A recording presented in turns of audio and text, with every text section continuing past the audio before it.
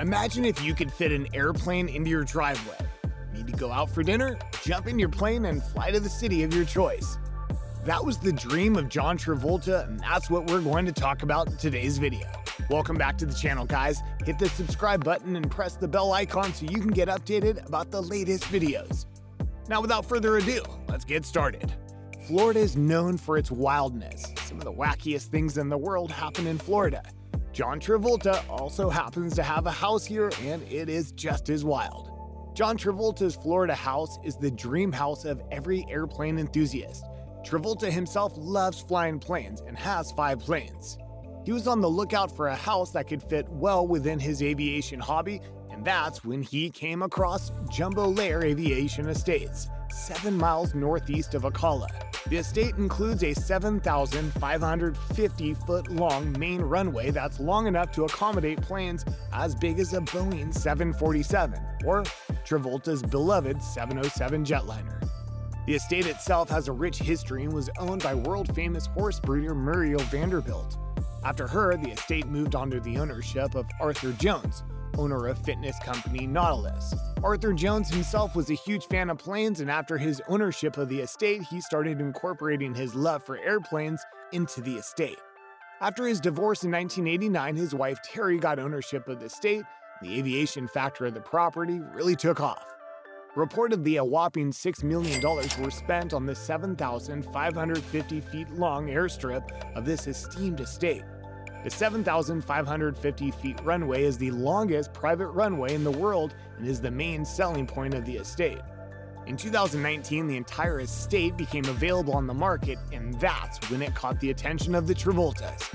The estate includes 550 acres of prime real estate.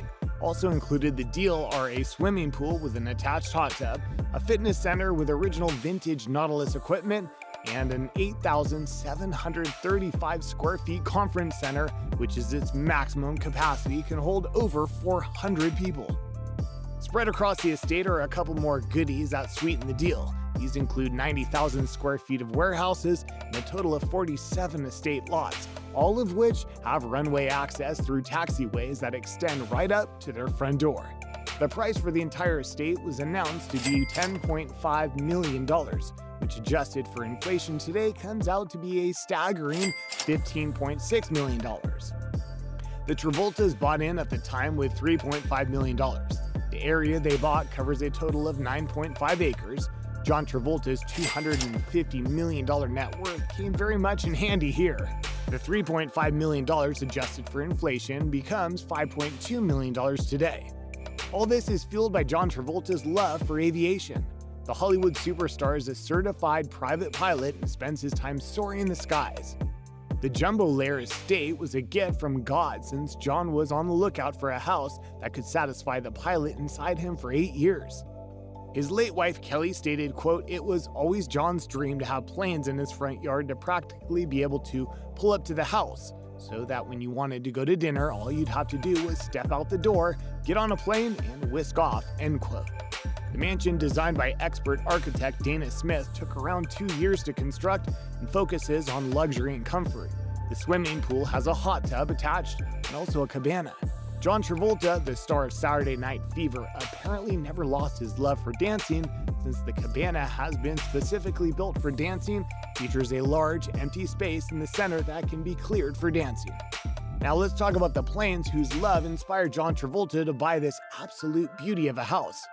John Travolta has a total of 5 planes, and his favorite is the Qantas Boeing 707. The 707 was a commercial passenger plane at the beginning, but Travolta had it customized to his liking and has now been fitted with a dining room, master bedroom, a kitchen, and the passenger seats have been replaced with bigger and softer sofas. It could seat up to 25 passengers. John Travolta says the planes are used for both his personal and business work. His late wife Kelly stated that "We fly in and out a lot. Last year when Johnny was shooting a movie in Tampa, we flew to and from work every day. Each night the kids and I would go out in a golf cart, watch the landing, then bring Johnny to the house while the plane taxied in. It was very exciting." The 707 was bought from Qantas Airlines, and John Travolta became their goodwill ambassador in exchange for maintenance of his beloved plane. The plane, however, finally retired in 2017 and was sent over to the Aviation Museum in Australia. Rumors have it that the 707 was also owned by famous Rat Pack member Frank Sinatra once. Other than the Boeing 707, John Travolta also owns a Gulfstream, a Bombardier Challenger, and an Eclipse 500. The Bombardier Challenger was bought in 2011 and then also became an ambassador for the Bombardier company. This plane is the one that he uses when he goes out with his family. He says it's super comfortable in the cabin and that's why he loves it. The Gulfstreams are widely famous among the elite and basically all rich people have them. Travolta's Gulfstream, however, is famous for a different reason, and it's not a good one. His Gulfstream 2 is the victim of a terrible catastrophe. In 1922, Travolta was flying the Gulfstream when suddenly out of nowhere, all the electronic systems of the plane failed. No help in the sky whatsoever, Travolta had no one but himself to look out to. Help from ground control couldn't come since communication also went out.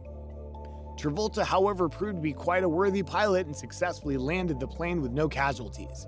He did donate the plane later on in memory of his late son. The plane was worth $5 million at the time.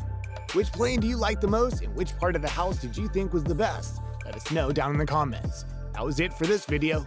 Leave a thumbs up if you liked it and subscribe if you haven't already. See you guys in the next one.